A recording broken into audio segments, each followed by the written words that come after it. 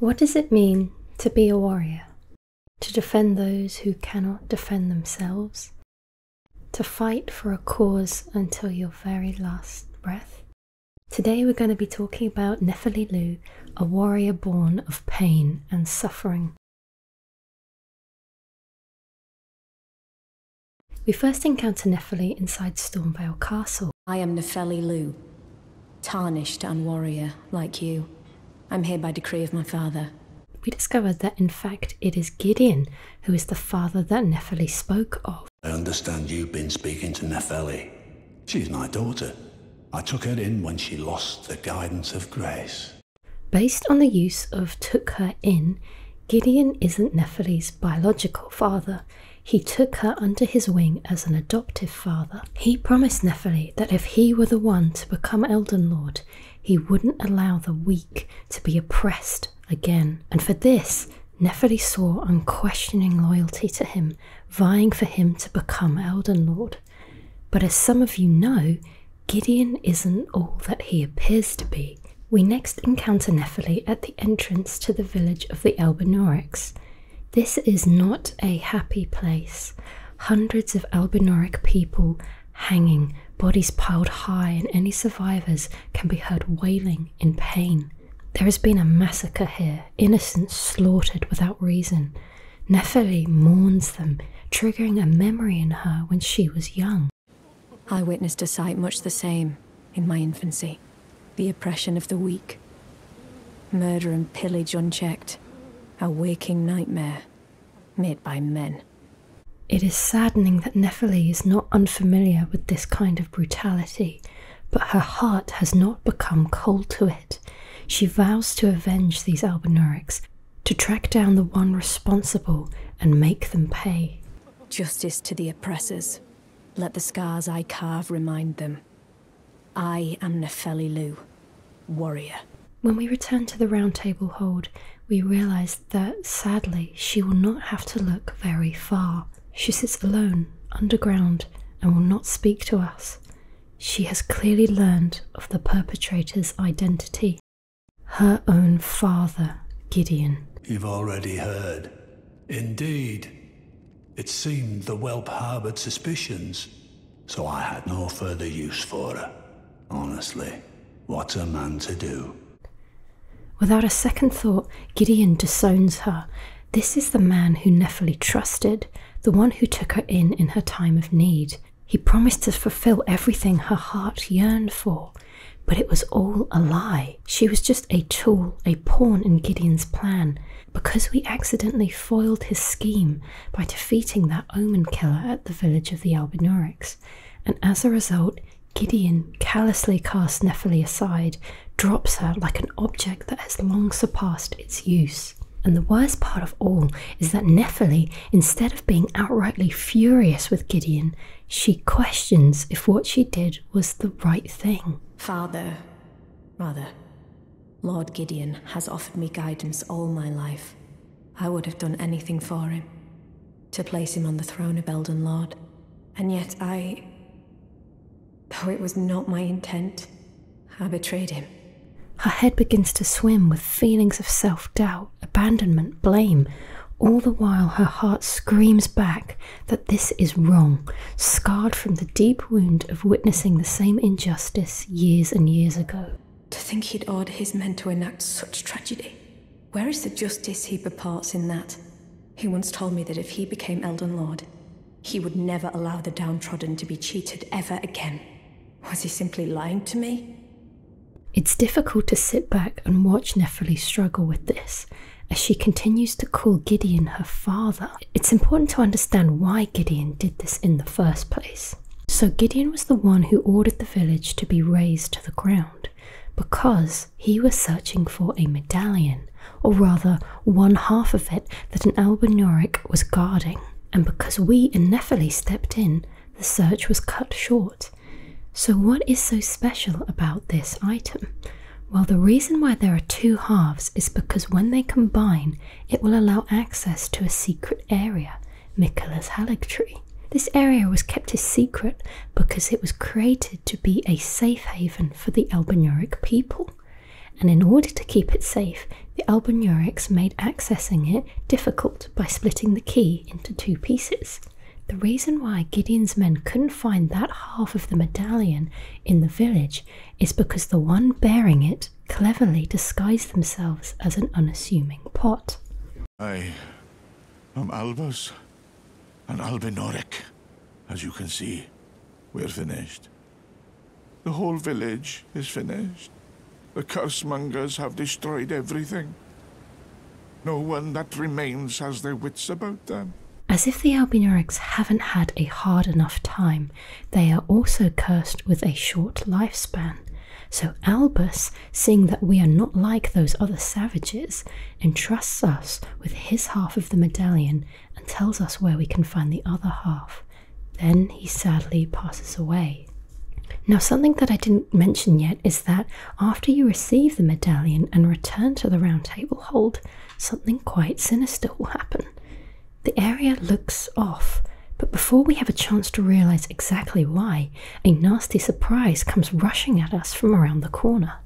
Ensha, Gideon's personal guard, runs at us, glowing a familiar red colour, just like an invader. He strikes first, and we have no choice but to fight back. After doing so, we can question Gideon as to what prompted this sudden ambush. Ensha got rather ahead of himself, it seems. As his master, I'd like to express my regret. But now, Ensha is slain and gone. Finished. Forevermore. It's a strange reaction, no remorse, and no explanation as to what exactly Ensha was getting ahead of. This event will trigger as long as you have received this half of the medallion, which begs the question, did Gideon order Ensha to take us out because he knows that we possess the medallion he's been seeking? Gideon does not have access to the Haligtree area, which we later learn is filled with information about Miquella and Melania. Consequently, there is a large gap in his library of knowledge. The reason Gideon wants to unlock the route to the Haligtree is because, like his name suggests, he wants to know all. But what really throws me off is when Gideon says, Ah, yes. By way of apology, allow me to tender some advice in regard to the half of the secret medallion you possess. How does Gideon know that we possess one half of the medallion? We just arrived at the Round Table Hold. We barely had any time to exchange 2 words before being ambushed, let alone recount our tales of the Albinauric village. Unless Gideon had other ways of finding out. Let me be clear when I say that Gideon is called the All-Knowing, but he's not omniscient. A more accurate description would be Gideon the Eternal Student. He relies on gathering new information to document the history, the characteristics, the weaknesses of gods, demigods, and shard-bearers. Which brings me back to my point. How did Gideon know we had retrieved half of the medallion? Well, this might be due to the mention of someone called the All-Hearing. When you speak to a particular crone, she gives us a cryptic hint. The All-Hearing slaughtered, but alas, it was for naught. But all you need do is snatch it from the big pot. The big pot might refer to Albus, and the All-Hearing one could be a reference to 2 potential candidates. Firstly, we have Ensha. It would kind of make sense that Gideon the All-Knowing would have a counterpart called Ensha the All-Hearing. It would also explain why Ensha immediately attacked us once we had returned from the village. He either has the ability to overhear conversations, like the one we had with Albus, or, just like how the title of All-Knowing is a half-truth, All-Hearing could be a way of describing that Ensha has his sources, other people to do the listening for him. However, this theory mostly consists of pure speculation. There isn't too much hard evidence. However, this brings me to our second candidate, Gideon himself. All-Hearing could be another nickname for him, in addition to the All-Knowing. This can be confirmed by one piece of physical evidence, Gideon's armour, a set with countless eyes and ears. The symbology speaks for itself, but not necessarily the functionality. These body parts are decorative. They can't actually hear. can they? This is where I want to mention an incredible theory by these two Redditors who linked the symbols of Gideon's armour to a very small similar detail on these scarabs. These marks look like eyes and ears, and we find these scarabs patrolling around the lands between. So could it be that this is some form of surveillance system for Gideon, and the places where there are no scarabs are blind spots in his knowledge? The post goes into a lot more detail, so I'd recommend you give it a read. This theory also reminds me of Bao Huang's power from One Piece, being able to see everything that the Marys can see. For all intents and purposes, the scarabs are like a CCTV system. It's sinister to think that someone could be watching your every move, recording your every action, or in real life, everything that you do online. That's where I'm happy to reintroduce our champion and sponsor for this video, NordVPN. NordVPN can help protect you from malware. Say you get an email from someone who looks like your friend. They tell you to check out a picture they've attached. You click to download the image and now your device is infected. Your data is stolen, destroyed, or even ransomed. But with NordVPN, you can protect yourself against malware like this with their threat protection. It scans these incoming files for you and warns you of any danger. If you use my code MissChalice, you'll not only get a huge discount when you purchase a 2-year plan, but you'll also get 1 month absolutely free. And for a limited time only, you can help celebrate NordVPN's 11th birthday.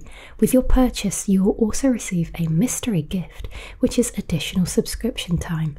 It's risk-free with Nord's 30-day money-back guarantee. Please consider using my code if you want to get this exclusive NordVPN deal. Thank you again, NordVPN, and now let's return back to the video. So, to summarise, perhaps it was Gideon who knew that we had acquired the medallion and sent Ensha to ambush us, and then when we approached him, he lied and passed all the blame onto Ensha. Now we've discussed Gideon's methods and motive, let us return back to Nepheli. She will be stuck ruminating over this betrayal, unable to break free from the mess in her head. But we have the opportunity to remind her of who she is, what she has come from. To do this, you need an item called the Stormhawk King. When Nepheli sees it, a memory sparks within her. Is that ash? I can smell the ancient storm in it. My thanks. I'll gladly take it. It reminds me of my first hawk. Thank you. The reason why this is so significant to Nepheli is that the use of the word first indicates that this was a tradition from her birthplace. But this is no ordinary hawk that we've given her now. These are the ashes of a hawk revered by all others as sovereign back in the days when Stormvale's winds still raged like no other. Sovereign meaning these are the ashes of a king. Which king we will get into later, but it is a powerful enough symbol to reinvigorate Nepheli with her usual strong warrior spirit. We will next find her back in Stormvale in the throne room with the happy news that she did indeed follow her heart and stick to her morals. I told Father I would be with him no longer. I remembered the vow I took when I first became a warrior, so many moons ago. This land is much like the one from which I hail. Nepheli gathered the courage to leave the Round Table Hold, and by extension, leave Gideon. It's interesting that she still calls him father, despite everything he did to hurt her, but it just goes to show that Nepheli is an incredibly good-natured individual. She doesn't badmouth Gideon, she simply focuses on moving on, remembering why she became a warrior in the first place. And interestingly, this was also due to the help of another person called Kenneth Hyde. Kenneth is a nobleman who needs your help reclaiming his fort, which has been overrun. However, when we complete his quest, he tells us that he is seeking someone more fitting to be the ruler. I suppose you must have seen it by now, yes? The sorry state of my fort? Oh, indeed, it is a foul fate for a land to be without a ruler. The state of the lands between is much more cutthroat and dangerous for someone like him to rise to a position of power alone. But a true and stalwart lord of the proper lineage to take the reins of Limgrave. Someone who has the proper lineage, and that person is Nepheli. But why her? Not that I'm complaining, Nepheli has many ideal characteristics of a great leader. She's caring, honest, and steadfast in her beliefs. But how exactly does she possess the birthright? This is all to do with her name, her last name, Loux. And you may be familiar with another character who shares this same last name, Loux, also known as Godfrey. It is thought that Nepheli is related to Loux in some way, perhaps not directly like a daughter, but maybe some form of descendant. So how do we know this? Well, Loux's story originates from somewhere called the Badlands, and we find this out from the armor set you get if you choose the hero starting class. Following the example of their chieftain Loux, the brave warriors of the Badlands shun excess adornment. Although Nepheli refers to herself as a warrior, which is a whole other starting class, she most definitely wears the armour of those from the Badlands. She has repeatedly mentioned that she is not from this area, which would imply that she grew up elsewhere, in a land where Loux was the leader. Let's take a few steps back and talk about why Loux is calling himself Godfrey and vice versa. To begin, there was Godfrey, Marika's first husband. He did her bidding. He led the war against the giants, faced the Stormlord alone, and then there came a moment when his last worthy enemy fell, and it was then, as the story is told, that the hue of Lord Godfrey's eyes faded. This is the moment where Godfrey lost the guidance of grace. That could be what the last line is referring to by the light fading, and as such he was exiled from the lands between. This was all part of Marika's plans. Melina tells us Marika's words. Return to the lands between. Wage war. And brandish the Elden ring. Grow strong in the face of death. Warriors of my lord, Lord Godfrey. Marika wanted Godfrey to leave, become stronger, and then she would call him and every other Tarnished back. And Godfrey was the first one to ever be classified as a Tarnished. So Godfrey travelled far, far away, but he didn't go alone. He took with him his kinfolk and left the lands between. After the long march of the Tarnished came to an end, Godfrey divested himself of kingship, becoming a simple warrior once more. This is where Loux was born, the chieftain of the Badlands, as we hear in the game's cinematic introduction. Godfrey returned to his roots, embracing his savage warrior past. Interestingly, his weapon, Axe of Godfrey, was broken in a battle fought as leader of the Tarnished during the Long March. This weapon is symbolic of Godfrey's vow to conduct himself as a lord. This axe is also a symbol, a gift given at the start of his reign, but now it is broken when he was cast out. The symbology of it breaking, or perhaps Godfrey breaking it himself, removes any ties to his lordship and the status and the decorum alongside it. It probably came as some relief. Whilst Godfrey was serving as Lord and Marika's husband, he had to repress his insatiable need to spill blood. When he vowed to become a lord, he took the beast regent Sarosh upon his back to suppress the ceaseless lust for battle that raged within. This explains why, when we fight Godfrey at his Phase 2 turning point, he reverts to his Loux identity, and when doing so, he destroys Sarosh, doing this not only to remove Sarosh as a limiter to his power, but the savagery associated with it, tearing this loyal animal to pieces, showering himself with its blood. This is who Godfrey really is. Now I fight as Loux. Warrior! These words and the way they are said are exactly the same as Nepheli. They are definitely connected, sharing the same background of the Badlands, the same path as a warrior, and both possess a claim to rule the lands between. This is why Kenneth deems Nepheli suitable to be the next leader of Limgrave. He sees her as having Godfrey's bloodline.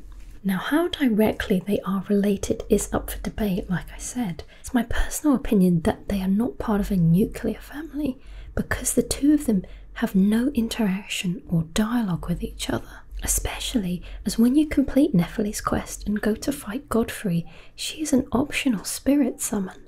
But she doesn't say anything before, during, or after the fight. There is no acknowledgement of their relationship, which seems like a missed opportunity if they were indeed father and daughter. Now, as to why you can summon Nepheli here is where we return to that mention of the Stormhawk King. Earlier, when we gave Nepheli the ashes, it opened up a lot of questions. What exactly is a Stormhawk? Why do we not see any of these birds around? Well, we can actually see Stormhawks, or rather what's left of them. In Stormvale Castle, the birds here are technically classed as warhawks, but that was after they were brutally maimed. These were originally Stormhawks, but their talons had been sliced off so that razor-fine swords could be grafted in their place. As soon as we hear the word grafting, we know that this is the handiwork of Godric.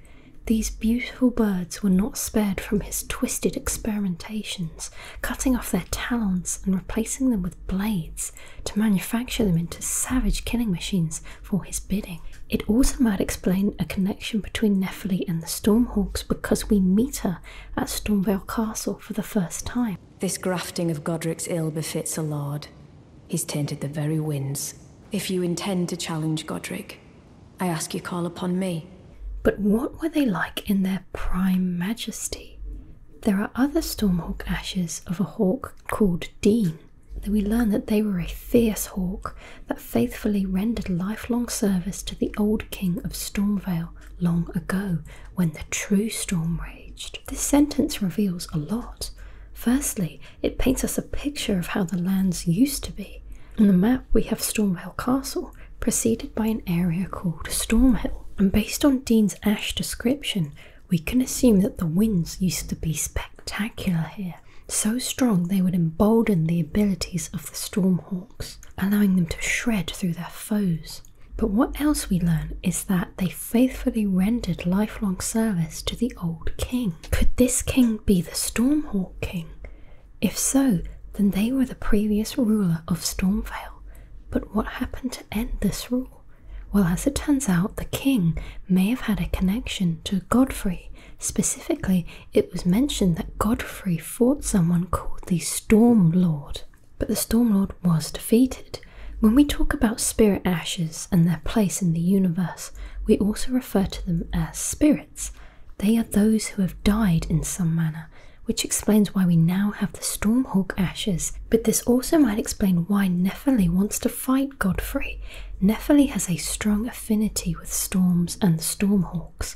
Her weapon of choice is a Stormhawk axe, which is a signature weapon of warriors who strive to remain one with the storm, despite being so far from their place of birth. And Nepheli's last words to us are, I will call upon the storm to drive away the foulness that has settled on the winds. So it's clear that Nepheli's allegiance lies with the Stormhawks and harnessing the storm. So if Godfrey did indeed kill the Stormhawk King, and Nepheli knows this, it would explain why she's willing to fight Godfrey as a form of revenge. And that is where the quest ends. I've seen rumours that there was more to this quest, but Nepheli's content was cut. And as for this data being restored, I'm yet to find any evidence as to what this quest might have contained, so if you do know, please leave me a comment. There still remains a few points left to summarise and discuss. Firstly, was the Stormhawk King actually a hawk, or was it just a metaphor? The reason for this question is that we are presuming that he was the old king of Stormvale mentioned in Dean's Ashes, but that would mean a clan of birds living and ruling in the castle, which is not impossible as there are stranger things to exist in the lands between, but it does seem strange. Rather, instead of the Stormhawk King being the ruler of Stormvale, perhaps he was the king of the Hawks, whilst there was another figure who ruled as Stormvale's king. The Stormhawks pledged their loyalty to this unknown figure, as mentioned when they faithfully rendered lifelong service. Now the Stormhawk King's ashes do say that he didn't answer anyone's summons, so this was most likely some sort of allegiance that they formed, a mutually beneficial relationship. Which leads me into my second point. If the Stormhawk King doesn't answer to anyone, then how come when we give his ashes to Nepheli, some sort of reaction happens? Although we don't see Nepheli use the summon, it's implied that she might have control to do so. And this is because Nepheli is special. If Nepheli is the descendant of Godfrey, and Godfrey defeated the Stormlord, assuming this is the same being as the Stormhawk King, perhaps our bird monarch recognizes this when Nepheli touches the ashes. She is of the same blood as the man who defeated him, and now she will become ruler as Kenneth has decreed.